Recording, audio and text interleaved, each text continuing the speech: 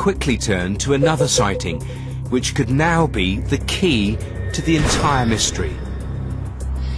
It was here at 10 p.m.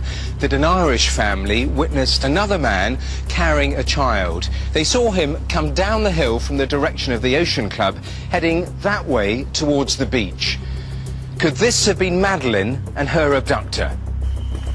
He was a white man with brown hair, and the child that he had in his arms was described as being about 3 to 4 years of age, with blonde hair, possibly wearing pyjamas. A description very close to that of Madeleine McCann. Two of the witnesses helped create e-fits of the man they saw. Today, for the first time, we can reveal the true significance of these images. This could be the man that took Madeleine, but very importantly, there could be an innocent explanation. The e-fits are clear, and I'd ask the public to look very carefully at them. And if they know who this person is, please come forward.